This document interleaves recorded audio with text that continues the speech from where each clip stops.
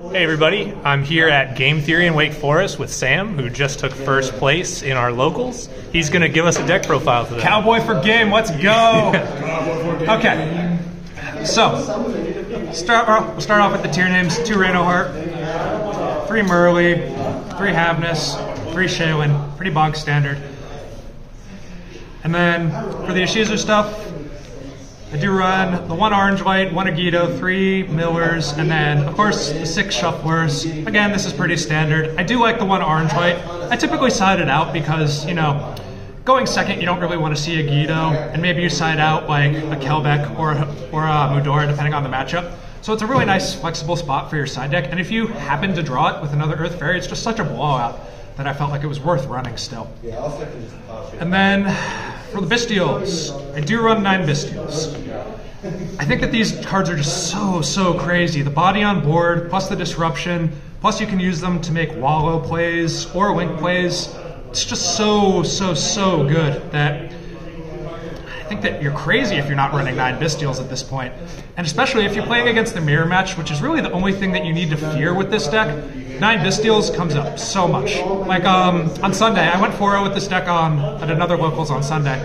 And I played 3 Ishizu Tear Mirrors. Bystials were so important, so important all day. And if I wasn't playing all 9, probably would have lost at least one or two more of those games. But I didn't, so that's why I play 9. Of course, 4 Field Spell, Instant Fusion. I play 1 of each of these. I would like to play another Soliac because it feels really good to mill, and it's also like fine to draw. But I'm already at 42 cards, so I just didn't feel like that there was enough space.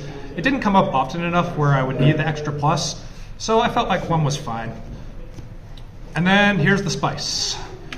2 King of the Swamp, 1 Polymerization. So this enables you to get access to things like Guardian Chimera and Fusion Grapha, and in a pinch you can also use this to make like an early Lulu if you think that they have a Bystial in hand. So it's really impactful and a really important card in this deck, and it saved my ass so many times. Like Guardian Chimera play just shreds Rogue, absolutely goes over it like nobody's business. That and the poly, something that other people actually forget is, here's an example of a line that I did on Sunday to win a game. So I went dark, take my opponent's Kit Kalos. I have a poly left in my hand. I go Kit Kalos, add Havness or whatever name from my deck to my hand. Go poly with the dark and the Havness, and then I go full combo just based on that. Now you could go, some people say that you could go Sprint there, but having the extra Kit Kalos on the field there enabled me to attack for game that turn, and I won that match because of that. Alright, so fusions. We've got 1 Kit, 1 Lulu, 1 Kaleido. Nobody's playing Kashtira right now except that guy apparently, the guy across from me. It doesn't come up too often, and you can play without Kit. It hurts, it's harder, it depends a lot more on what you mill, but you can play without it, so 1 is just fine. And then of course, Chimera, Fusion Grapha. This card's crazy. So something that is really nice that you can do with this deck that you can't do in the regular variant is, say you end on Fusion Grapha plus Crime. So your opponent goes, I don't know, Bystial or whatever. You chain Fusion Grapha, you discard the name in your hand, you make a Kit Kalos. Kit Kalos will search you a different name, and then you go and you grab you search a different name. Got a little tongue-tied there. And then your Crime is alive again. So it's basically like 2 Omni Negates that you don't need to have 2 cards in hand for, and I think a lot of people forget about that. And then what more needs to be said about Guardian Chimera? If you put a Guardian Chimera on the field, you're going like +5. Then of course, Mud Dragon, Garura, Dracostapelia. I don't think too much more can be said about those guys that hasn't already been said. Dweller, Baguska, Redoer.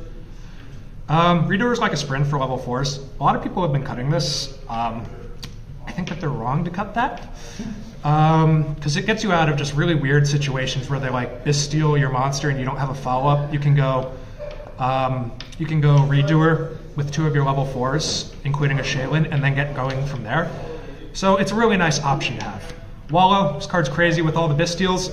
I basically played Wallow Control 1 game today, where I just summoned a bunch of Bystials against the final match over here, my man Rohan on Bystial Sprite. And something really funny was I had a Sprint plus a Wallow. My opponent had 10 cards in graveyard, and like 5,900 life points or something, or 68.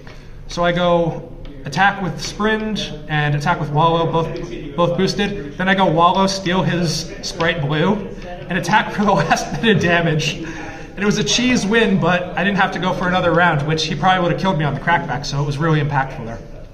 Then, of course, one Zeus. Zeus is just nice. You go Dweller Zeus, Baguska Zeus. Just good to have. And then Sprint and Dark. I'm not playing Elf. It just hasn't come up for me. I cut Elf. I've missed it maybe one time, and even then, it was just like, oh, it would be nice if I could like do something to make my monsters untargetable. Really didn't matter that much. I still ended up winning that game. Sprint and Dark are really all you need, in my opinion. So that's where I made space for the Guardian Chimera and the Fusion Grapha. But yeah, those are, in my opinion, the best options for this deck. Maybe Fusion Grapha is a little cope. Maybe I'll change my mind about that later. But on a local level, it's really, really good. One Zombie World. Didn't draw it, didn't use it all day. I just didn't have the 15th card, so that's what I picked. Ghost Spell. Everybody's playing Bystials, so you need Ghost Spell going second or going first even. It's really strong, even against, I played a Tri-Brigade match today, and I belled one of his, I forget what the monster was, but I belled one of his monsters and he didn't have follow-up, so made matches a lot easier. Triple attack is just crazy. Jesus, this card is ridiculous. And then Gamma, 3 Gamma and a Driver. So you play 3 Gamma and a Driver for Shifter. That is literally it. You leave this in going first, you play it going second. Going second, it's good against like the rogue decks. You side out some Bystials that may not be good into, say, like Runic Naturia or something like that. And Gamma will do a lot more for you in those matchups. And if you get to resolve Gamma on your own turn, hey, free Sprint. Yep. And then 2 Lightning Storm, 1 Duster. Blowout cards, board wipes. Good against Wonder, good against a lot of rogue decks. Just really nice in general. And then the Spice. I don't have Scattershot, I don't have Skullmark Ladybug, so we play 1 Cowboy. And it won him the match. And it did win me a game. So I'm just going to talk a little bit about my siding patterns here, because I think that a lot of people have trouble with siding in this deck, and there's not a lot of people who really talk about it, so I'll talk about that real quick. So I typically side in up to 13 cards going first or second. I may not side in like the Lightning Storms and the Dusters going first, but I side in between 11 and 14 cards in a lot of different matchups. So here are the cards that I side out, just quick. So I side this out going second. It's not good going second. You don't really want to see it against, well, yeah, you just don't really want to see it going second. Of course, depending on the matchup, I'll side out a number of Bystials. I also side out some Bystials going first, because you just don't want to see them in your opening hand. They clog your hand, so I might side out like 2 Durasworms, 2 Sarniers, and putting like a Gamma package, depending. And maybe like Magnamut, if I think that something else is going to be more impactful in the matchup. Otherwise, steal. I will side out a Shuffler, depending on the matchup again. If I'm playing like against another Ishtir player, I'm not going to side out any Shufflers because you need all of them. Yep. And then the Millers, you can side out 1 Kelbeck, and then you're pretty much always siding out a Guido going second because it's basically always a brick. Going first, it's really nice because if you go Keldo, pitch Kelbeck, you can add the Agido and then force your opponent to mill 5, then special summon the Agido and special summon the Kelbeck back, and you have an instant rank 4, so you can do something like make a Dweller, which can be really impactful. It's just free advantage. Sometimes I'll side out the Orange Light. If I'm siding out a number of these Ishizu cards, gotta finish this quick. Yep. So if I'm siding out some number of the Ishizu cards, I will typically side this out because you need all the Ishizu cards in your deck to make this live. If you side any of them out, just side it out. And then something that a lot of people might find strange is I might side out a Merly, depending on the match. So this theory is very much inspired by Hani's list. This whole deck is inspired by Hani's locals deck. I made a bunch of tweaks to it, but shout out to him because his deck lists, he's really got the sauce when it comes to this deck. But you can get away with running 2 Merly because it's not really so great to open Merly like in your opening hand. It's fine, but if you open 2 into something like the Mirror, well, you're going to have a really bad time. So siding out 1 Merly gives you an extra flex spot to put it in a hand trap or like a Talents that just might be more impactful in the matchup. And yeah, this is my favorite deck of all time. Non-linear combos, really, really just great, great fun.